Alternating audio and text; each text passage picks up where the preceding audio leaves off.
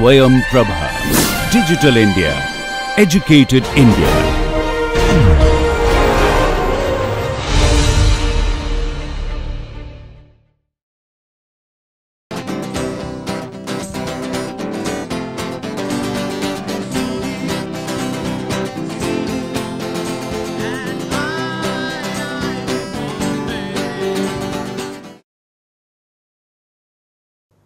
Welcome to MOOC Interactomics course. In our previous lecture, we discussed various challenges associated with protein microarray workflow and its applicability to interdisciplinary domains of research such as systems biology. Today we have Professor Sarath Chandra Janga from Indiana University and Purdue University, Indianapolis, IUPUI, USA, and he would like to discuss with us systems approaches for studying biological networks from post-transcriptional control to drug discovery. It is a pleasure to have him with us here to provide you an insight into this promising area of systems biology.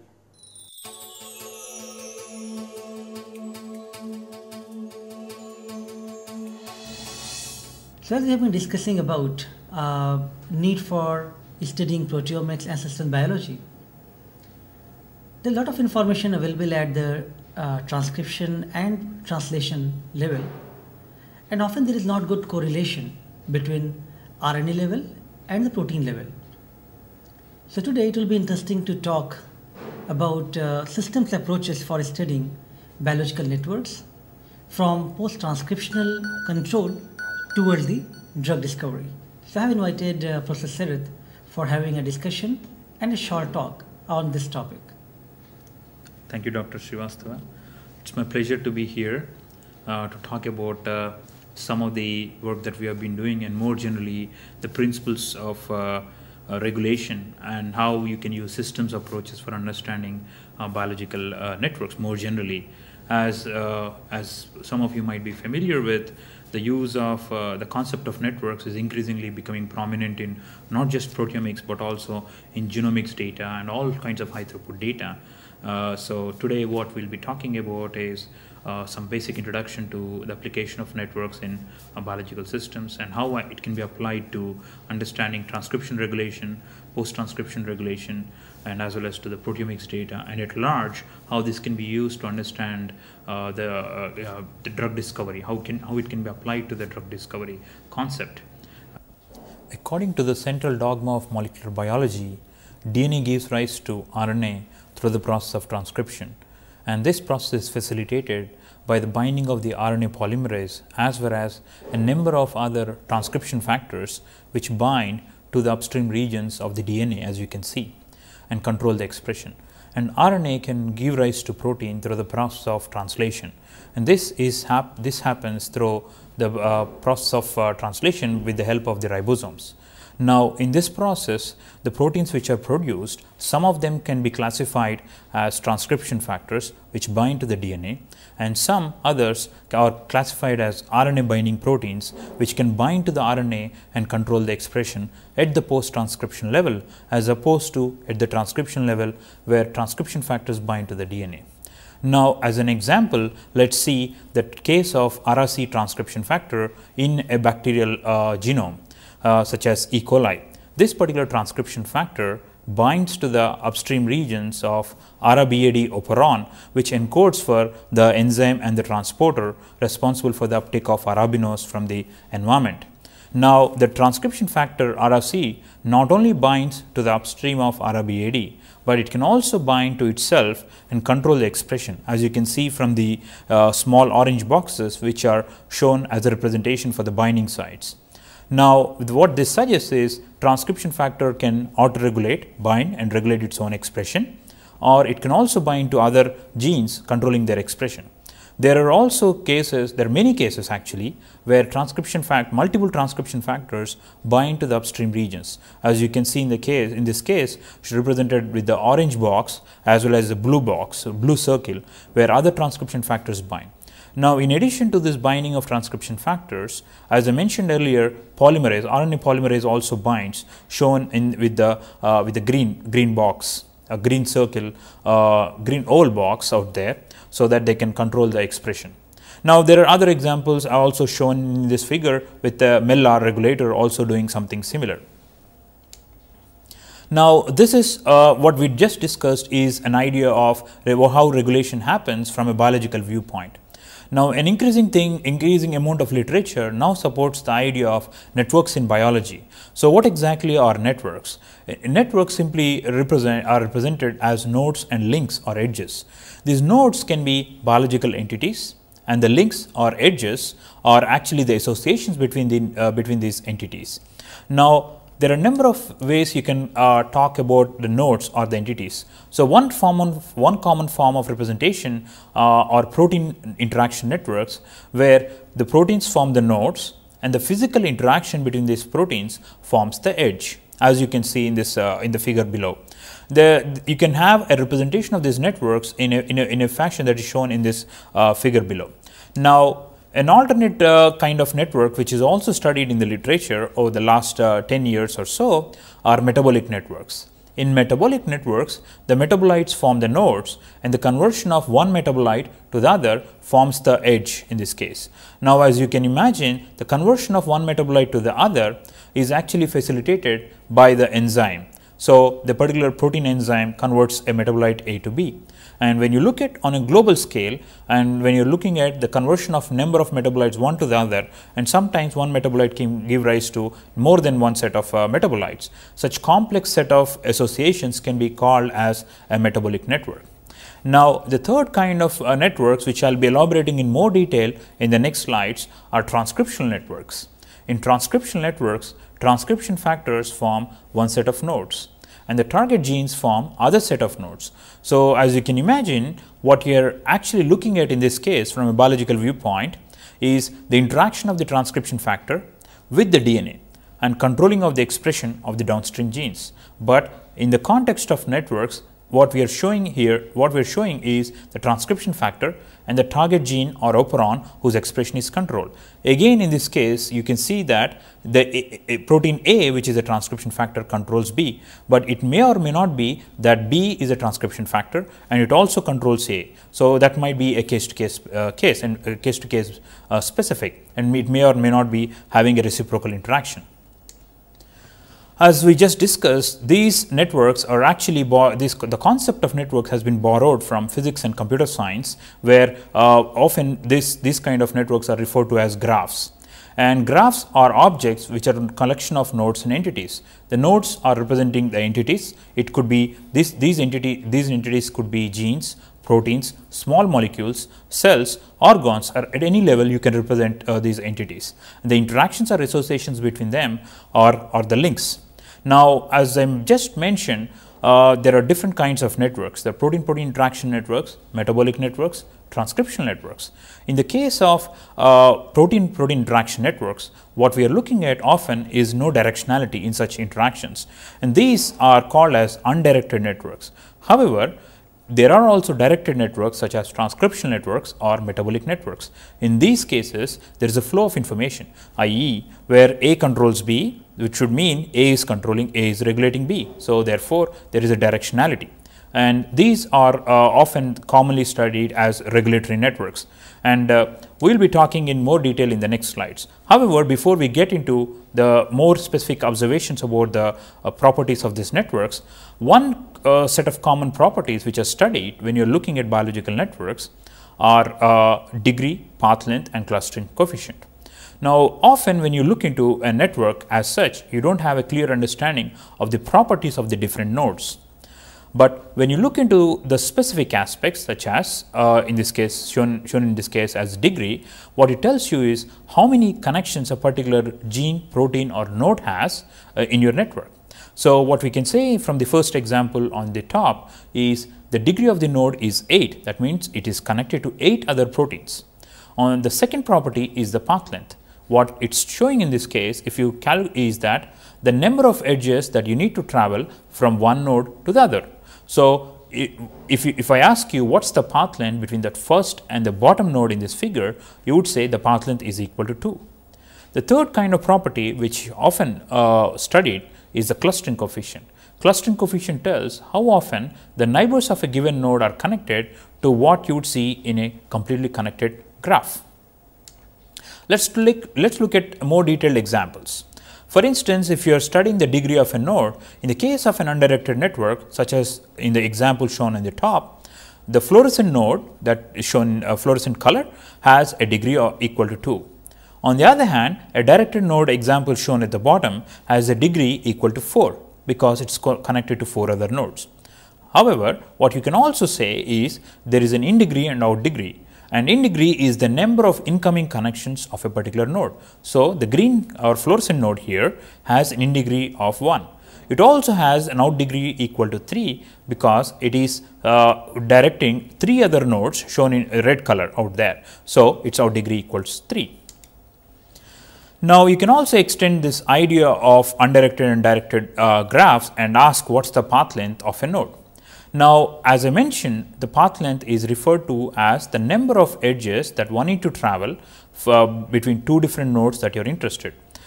In the top network that you are seeing, the path length between the 2 green or fluorescent nodes is equal to 2 as well as equal to 1, because the path that you can take can be different than the shortest path that you are looking at. However, almost often, unless otherwise specified, when you are talking about the path length between 2 nodes, it is the shortest path length. So, the 2 fluorescent nodes have a path length equals to 1. However, if you are asked what are all the path lengths, you would say that it has 2 different paths, one with a path length of 1, the other with a path length of 2. In the undirected networks, your definition of path length essentially does not change. So, in the example that you see at the bottom, the path length between the 2 fluorescent nodes is equal to 2. The other property that I was referring to previously is the clustering coefficient of a node, and clustering coefficient refers to the number of connections between the neighbors of a given node of interest to what you would see in a completely connected graph. Now, let us look at an example. In this figure that you see, there is the first example, the fluorescent node, the green node, has 3 connections, 3 red dots are connected to it. However, if you ask the number of connections between the red dots, it is 0. There are 0 connections between the red dots. But if they were fully connected, you would see that they will have 3 edges between them. So, the clustering coefficient of the fluorescent node right now is 0 upon 3. Let us look at the second toy network. In the second toy network, the fluorescent node has a clustering coefficient of 2 upon 3. In the third case, the clustering coefficient of the fluorescent node is 3 upon 3, which is completely connected. So, the clustering coefficient is equal to 1. Now, more generally, a formula can be brought up, and it can be written as, if there are m number of interactions between the neighbors of a node of interest and there are n number of neighbors of a given node of interest, then it can be written as m upon n into n minus 1 by 2. So, that would be defined as the clustering coefficient of that particular node.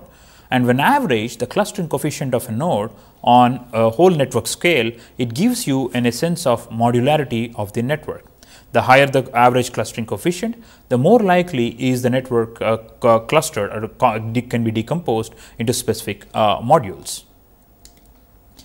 Another property that is of great interest in understanding biological networks is the scale-free structures.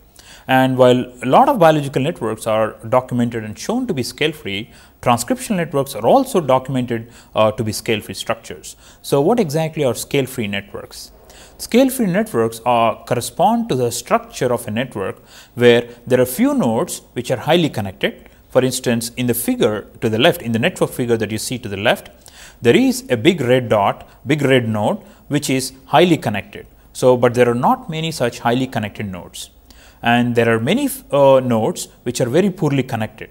So, in other words, a scale-free structure refers to a network structure where there are few nodes which are highly connected and most nodes are poorly connected. Or more mathematically, if you plot the connectivity of a node versus the number of nodes with a given connectivity, you should see a power law distribution. Or otherwise, if you plot the log-log plot of the connectivity versus the number of nodes with a given connectivity, you should see a negative slope of gamma as shown in this figure. where gamma lies between 2 to 3. That's when you can call the structure to be scale free and the distribution to be a power law distribution. Now, what is so special about this scale free structure? Scale free structures have been postulated to provide robustness to the biological system. Now, what exactly is robustness? So, robustness is the ability of a complex system such as a biological system, to maintain its function even when the structure of the system changes significantly. Now, let us look at an example. So, in the network figure that you see, if you randomly perturb any of these nodes, you are likely to affect a small fraction of the network. However, if you target the highly connected node, that is the central node which is highly connected, you are going to disrupt a major fraction of this network, suggesting that these highly connected nodes can be vulnerable to be the drug target. So, if you are trying to inhibit the growth of a pathogen, you are likely to target these highly connected nodes because you are more likely to be able to crumble the biological system of the pathogen. So, and this has been increasingly gaining attention as a method of targeting drugs to this kind of these classes of proteins. So, as mentioned earlier, we have been talking about regulation of a single transcription factor, but in the context of networks, regulation is much more complex, and what we are referring to is a combinatorial regulation by many different transcription factors. Let us look at a specific scenario. So, the slide shown here shows a typical regulatory system in a bacterial organism. What you usually have is a set of signals which are sensed by the cell, and these signals are sensed by sensor proteins. These sensor proteins could be transcription transporters, or this could also be histidine kinases. And once these sensor proteins sense the signals from the exterior or even sometimes interior of the cell, they can cascade the information to transcription factors. The transcription factors, upon receiving these signals, can change from active to inactive or inactive to active state. And when this happens because of multiple sensor proteins, these transcription factors can change the conformation and bind to the upstream regions. And shown at the bottom is a stretch of DNA where these transcription factors can bind in a combinatorial fashion often and control the expression of the target gene or operon. As a rule of thumb, if transcription factors bind to the upstream regions, in the upstream of transcription start site shown as +1, that is where the transcription actually starts, you often are stimulating the polymerase and enhancing the expression. However, when you bind to the downstream of transcription start site, you typically repress the expression of the target gene, thereby blocking the transcription by the polymerase, shown in the oval shaped polymerase symbol in green. So, based on these principles and together with the interplay with the transcription factors and the polymerase, your transcript is produced. And once transcript is produced, you can have mRNA and protein levels regulation, which is not what we will be talking immediately now. But all these levels together contribute to provide feedback, and this is typically a system, a simple regulatory system that you encounter in bacterial organisms. But more complex systems, more complex eukaryotic gene regulation is much more complex and beyond the scope of our current discussion. As discussed in the previous slides, the basic unit of regulation is a transcription factor and a target gene whose expression is being controlled. Now, on a different scale, if you increase or if you put together all the set of regulatory events between transcription factors and the target genes or operons, you construct a global transcription regulatory network. And as I mentioned earlier, this network is a scale-free structure, scale-free network. But in addition to this, it is also a hierarchical structure, wherein what we are actually referring to in a hierarchical structure is there are a set of transcription factors which are able to regulate a large number of genes, and there are a set of genes, other transcription factors which are also controlled by these global transcription factors shown at the top of this network structure. And both the top layer and the second layer, all of them together regulate the set of genes which are not essentially encoding for the protein coding, which are not essentially encoding for the transcription factors. So, in a way, there are transcription factors which are at the top of the system, there are transcription factors which are controlled by this top layer, and there are subsequent layers. And the number of layers in such a hierarchical structure depends on the complexity of the system. Now, in between the top and the bottom layer, in between the leftmost figure of the basic unit and the rightmost figure, there are set of substructures or subgraphs within the regulatory network, which we call as motifs. Motifs are the set of subgraphs which occur more often than expected by chance. And there are three kinds of regulatory motifs that are identified in regulatory networks. One is the feed-forward loop, where there are two transcription factors. The first transcription factor regulates the other two genes. The second transcription factor regulates the target gene. The second kind of motif is multiple input module, where there are two different transcription factors, both of them regulate two different target genes.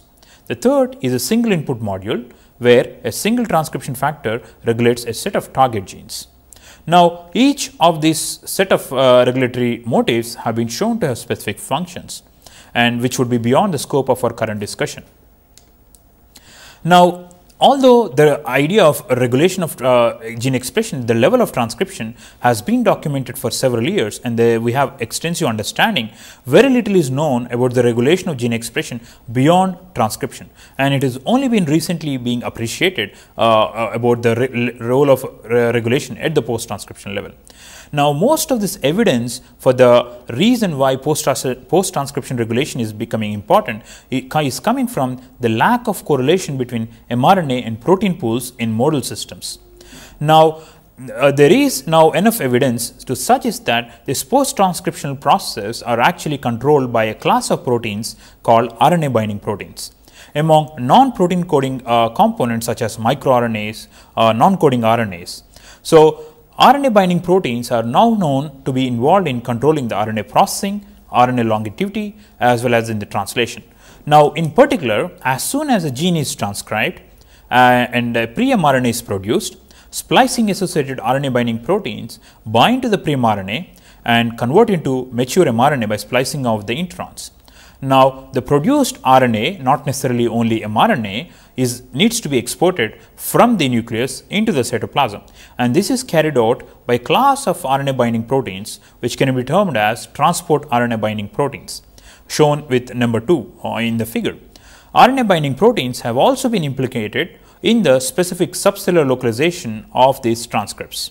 RNA binding proteins are documented also in controlling the stability of the transcripts, thereby promoting or degrading the expression of these transcripts. As is expected, RNA binding proteins, a number of them are associated with the ribosomal proteins to control the regulation of expression at the translation level. Now, another aspect of regulation, understanding regulation at the post-transcription level, is that number of RNA binding proteins are involved in human diseases, major class of human diseases such as cancer, muscular atrophies, and neurological disorders. In this network diagram shown here, the major class of diseases are shown in orange, while the subtypes of diseases which can be subclassified are shown in blue, and the specific RNA binding proteins which have been documented or implicated in these disorders are shown in green. And now, let us take a specific example of a muscular atrophy called myotonic dystrophy. In this particular kind of disorder, a CUG repeat binding protein called CUGPP1 binds to the 3' untranslated region of a DM protein kinase, and because of the sequestration of the CUG repeat binding protein onto the trinucleotide repeat expansion in the 3' untranslated regions, this particular disease phenotype is observed. Another example of misregulation of an RNA binding protein happens in OPMD, which is another kind of muscular atrophy. In this particular kind of disease, there is a GCG repeat expansion in the exon 1 of an RNA binding protein, which is a poly A binding protein called PAB-PN1. Another example we can observe, which is heavily documented in the literature, is a brain-specific splicing factor called NOVA, whose misexpression is known to cause a disease called POMA, which is a subtype of neurological diseases. So, what I am trying to arrive at here is that if there is a change in expression of either RNA binding protein or any of its targets, it can be associated to a disease phenotype. And all these studies basically suggest that it is not just the effect of a single gene or protein, it is rather a combination of different set of genes and proteins which contributes to a disease phenotype. Now, while this observation is not very new, while we know that this is common for a number of complex diseases, what we have still been not able to achieve is they able to cure diseases for these complex diseases. Now, let me introduce to you the traditional notion of how drug discovery is usually happening in most places. Let us represent the healthy state of an individual with a network of interactions shown in this figure on to the left. Now, a disease state could be studied as a perturbation in such a network where some of these nodes are actually not properly connected compared to the healthy state. Now, according to the idea of Paul Ehrlich and others, the magic bullet approach suggests that the conversion of disease state to the healthy state should involve one or most likely one particular drug which is non-promiscuous and specific to a particular drug target, so that you have minimal off-target effects. Now, often such magic bullet approach can only yield only a semi-recovery from the disease state.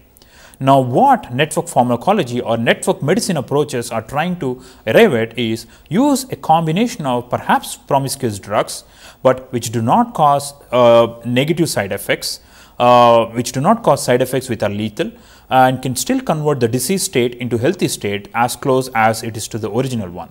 Now, how would you achieve such an approach? To understand this particular idea, let us look at a network representation of how the different entities in the cell are interacting. In the figure to the right, you can see that a number of drugs, each of them can be perturbing different nodes. Now, all of these nodes are actually interconnected to each other because we are looking into the cellular context, and there are protein-protein interactions, there are metabolic interactions, there are also regulatory interactions. Perturbation of one cannot be seen in isolation. It has to be seen in the context of other perturbations. Now, a combination of these perturbations is going to yield a phenotype which we hope can be treating the complex disease. That is the concept behind this idea of network pharmacology. Now, how do we achieve such a bigger goal? So, usually when you have such kind of complex problem, complex phenotype, you have to put together data such as knowledge on the current metabolic network in the human genome, knowledge on the transcriptional network, knowledge on the protein-protein interaction network, and knowledge on the post-transcriptional network.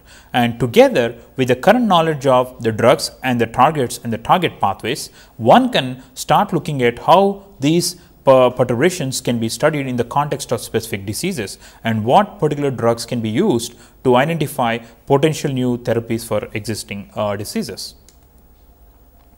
An alternative set of approaches which are being used in the context of drug discovery is that if you have a target, a drug target network for all the approved drugs in the literature, one can start understanding what are the drugs which are sharing the targets. Can we use the drugs which share the targets as alternatives to existing drugs? If there is a resistance acquired for a particular drug, can you complement the current drug with another drug which is having the same set of targets? Or one can start studying the set of drug-drug relations. If the drugs are sharing the targets, can we start studying what are the profiles of the two drugs which are linked? Are they similar in the structure? Are they similar in the final phenotypes? Or what are the common principles of these drugs which are connected to each other? Likewise, one can also study disease-disease associations by linking any pair of drugs which are used for the same disease. Likewise, one can study target-target network to construct a disease-disease association network. So, these are some of the ideas where the field is moving to understand or to even repurpose existing drugs for novel therapies. So, to conclude, what we have tried to cover in the past set of slides is that the network-based approaches are essential and a powerful paradigm for dissecting the design principles of biological systems. They play an important role in biomarker identification and even in the elucidation of key players responsible for the disease phenotype. Systems medicine can lead to the development of personalized medical treatment options in years to come, with developments in high throughput sequencing and other technologies which can yield a lot of data in a very short time, so that clinical relevance can be achieved based on these kind of techniques, application of these network based approaches in the context of clinical settings. Thank you very much, Sharath, for giving very nice talk and giving some of the basic concepts as well as illustrating how systems level network studies can be employed for addressing various type of problems, including in the drug discovery as well as in pharmacology, and it could be extended for even biomarker discovery and many other applications. So thank you very much.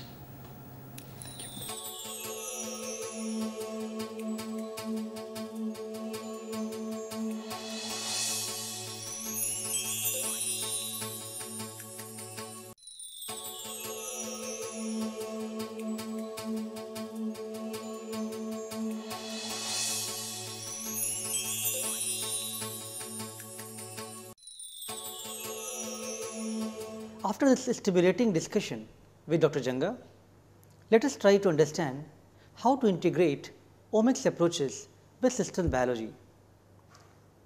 The genome sequencing projects in genomic era from 1990s to 2000 accelerated the pace of omics research. From 2000 onwards, proteomics field also got accelerated and new methodologies, new tools came to study proteome. The data derived from genomics, transcriptomics, proteomics, metabolomics and other omic approaches have now brought the integration of these data sets in systems biology field. The system study requires obtaining data set from different approaches and analyzing them together. For example, as shown in this slide, the genome wide data sets can be derived at the genome level, and looking at the expression of different transcripts, or at the proteome level, one could look at different type of protein interactions. These data sets can be stored in clinical databases, and also it can be mined from literature. The integration of orthogonal data sets can be used for validating the networks and derive it to identify therapeutic targets. Further, it can be used for experimental validation. Studying systems control cannot be done in isolation in an individual lab. It requires different expertise and collaboration from scientists working in different disciplines of biology, physics, engineering, chemistry, computer science, mathematics, medicine, statistics and many other fields. An eventual aim of systems biology is to employ the omics level information obtained from different levels such as genome, transcriptome and proteome, and derive that information at the systems level, integrate that information and quantitate some models, and then propose to use it for understanding the physiology and apply it in medicine. This omics to physiology flow can be well maintained by employing systems biology tools. So, how can proteomics and systems biology be integrated? Proteomics, as we have studied, it provides useful information to understand the complex signaling networks in a biological system. It is very indispensable tool for systems biology. The global analysis of proteome is important. However, there are many limitations in each experiment and thousands of proteins can be studied. Therefore, new approaches and systems level investigation and predictions are required. The system investigation is required to study the complex dynamic structure integration with the biological system. Whether it is at cellular level or at the organism level, ultimately it is responsible for their function and behavior.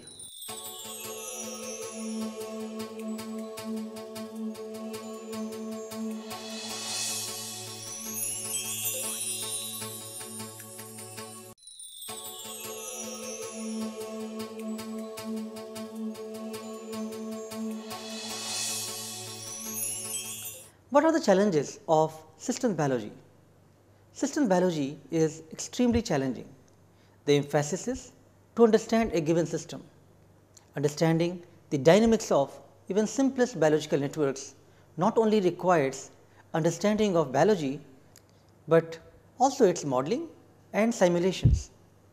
The disintegration study can be used for studying from cells to proteins to gene or integrative study could be used for putting these pieces back together and then understand and make prediction and control of functional biological processes. All of these are very challenging, but currently being addressed by applying various systems level tools.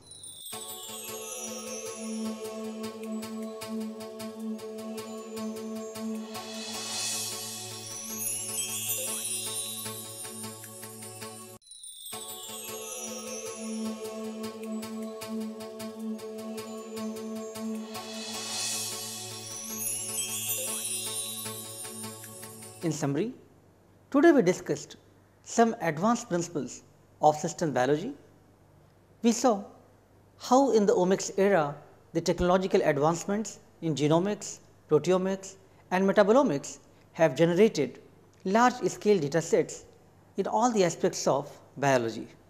These large data sets have motivated the computational biologist and systems approaches with objective of understanding the biological system as a whole. While proteomics continues to generate the quality data at the proteome level, system biology approach would help characterize and predict these dynamic aberrations in biological networks. Thus, such interactomics based approaches would impact basic as well as applied sciences alike. Thank you.